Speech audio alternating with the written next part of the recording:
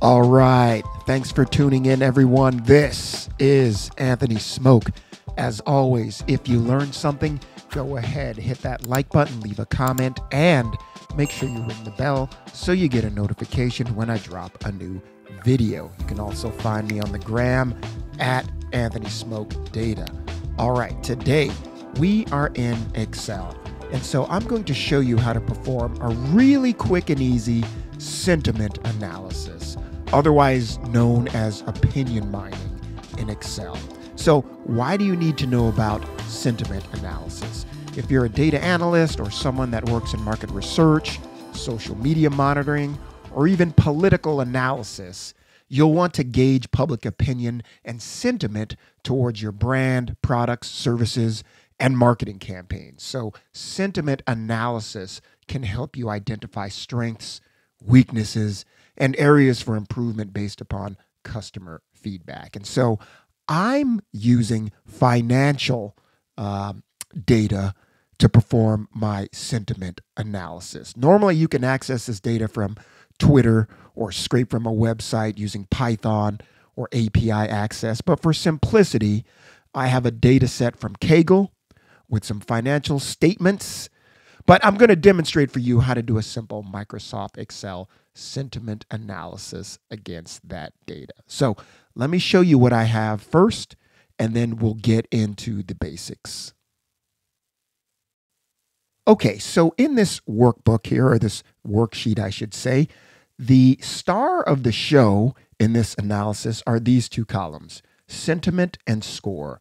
This is what Microsoft Excel is going to generate for us, these two columns.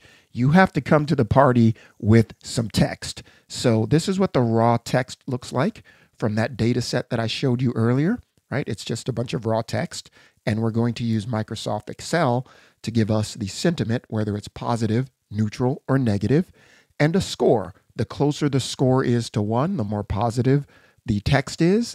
The closer it is to 0, the more negative the text is. And I can change up the ticker symbol. Let's go Amazon here. And if I clear this and get the match status, essentially what's happening is this column is searching for the ticker or the name in this text. And if it gets a hit, it returns match. And so this is giving us the average of the sentiment score and a little conditional formatting to get arrows here. And so, Amazon declares best ever Black Friday, positive.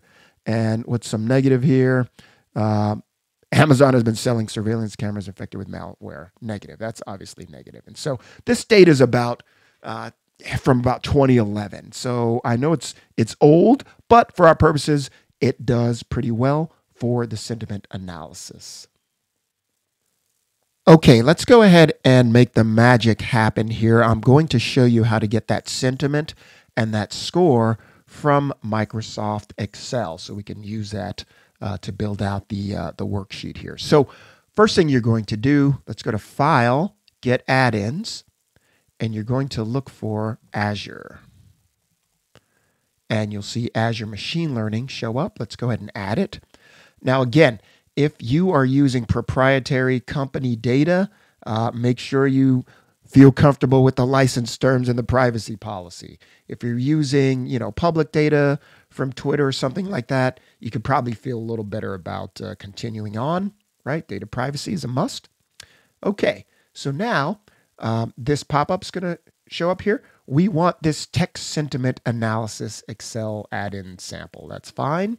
Let's click that. And so what I'm going to do, let's get rid of what's in here and we'll start from scratch. So I'm going to select this right here and it's going to ask me to select the data. I'm going to start at the top with my column header, say OK, and I'll keep my data has headers. I'll keep this checked. And then output, and I'm going to select B1 here. So all I'm going to do is select B1, put that in there, and sentiment analysis B1 for my output. But let's look at this schema real quick, just so we understand. In order for the model to work, the text column, your text column, has to be named tweet text. So we'll go ahead and change this to tweet text. right? That has to be named that.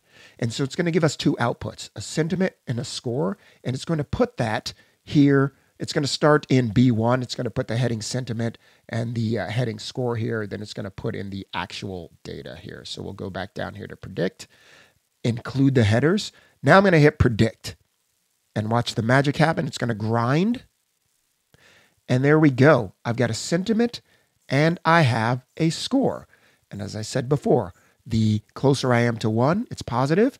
The closer I am to 0, it's negative, and neutral somewhere in between. So it's just as easy as that.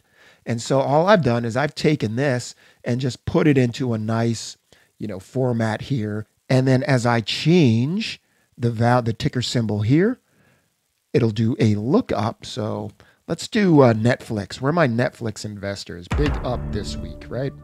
So when I change this here, I've got a lookup that goes against this ticker symbol and returns the name of the company. And then all I have to do is return matches, and I can get that sentiment. We like the sentiment on Netflix back in 2011, which I'm going to assume this data set is based upon. This has been Anthony Smoke. Hope you learned something new here. If you have a large data set that could overwhelm Excel, then by all means use Python, right? Python's going to give you, it's going to handle nuances of language, recognize sarcasm and irony. Go ahead and use Python. For Excel, right? You have a small data set, you need quick insights from a familiar interface, you don't have time to custom code a solution, Excel is going to get the job done. So this has been Anthony Smoke. Showed you how to perform a basic sentiment analysis in Excel. Get out there, do some great things with your data. Stay data driven. Thanks for watching, everyone.